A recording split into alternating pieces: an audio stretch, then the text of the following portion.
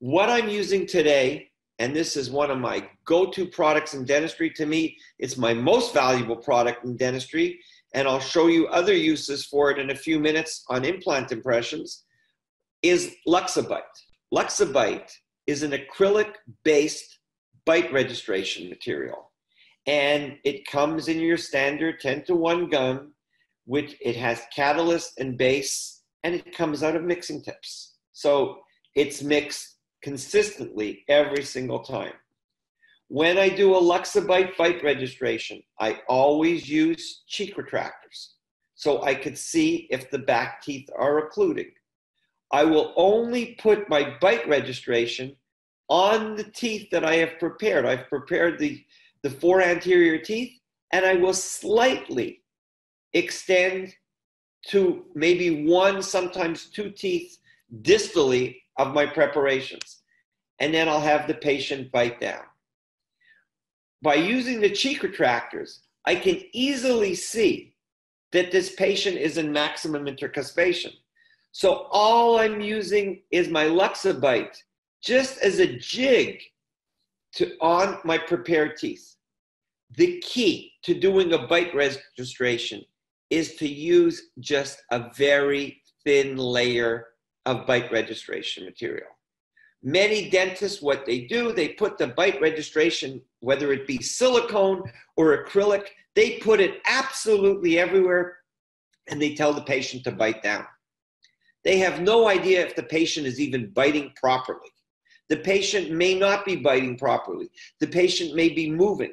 By using the cheek retractors, I can always see if the patient is biting properly. And my front registration is just a lock-in for the bite. If I'm doing posterior teeth, same thing. I've just prepared these 2 molars. I see that my bite on the opposing side is totally stable. So all I really have to do is put my registration on my preparations and slightly beyond. And this is how I do the registration, a thin layer of LuxaBite. My cheek retractors, I can see that my other side is in maximum intercuspation, and the lab can accurately mount this. This is another one of the tricks that I learned to stop doing adjustments by taking an accurate bite registration. And this is what a LuxaBite should look like. Extremely thin wafer.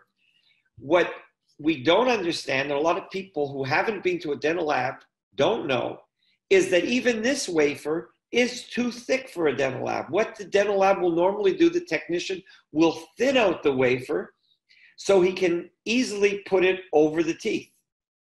In fact, most of the silicone bite registrations taken by dentists, the labs don't even use them. They have to hand mount the models. So let me show you how to take a LuxaBite. Today we're going to be showing you how to do a bite registration. As you can see, when the patient closes, the posterior teeth are in maximum intercuspation. In other words, this patient has a very solid bite.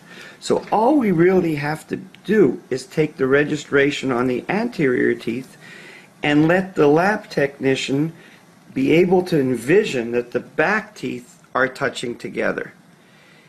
Open real wide, close down. As you can see, the patient closes simply into the registration. I find it much easier to do a registration with gingival retraction. We are going to be using LuxaBite, which is an acrylic-based bite registration material. And what I do, I take the LuxaBite and I place it on some of the posterior teeth, not all the way, just on the premolars. And I'm registering the anterior section. And I just use the LuxaBite very sparingly so it doesn't engage in the undercuts. And there's no need to rush. We have plenty of setting time. Close down. As you can see, the patient closes perfectly into maximum intercuspation. LuxaBite, we have about 2 minutes set time from the time the timer was placed on. We let it set, take it out, and it's simple for the lab to mount the case.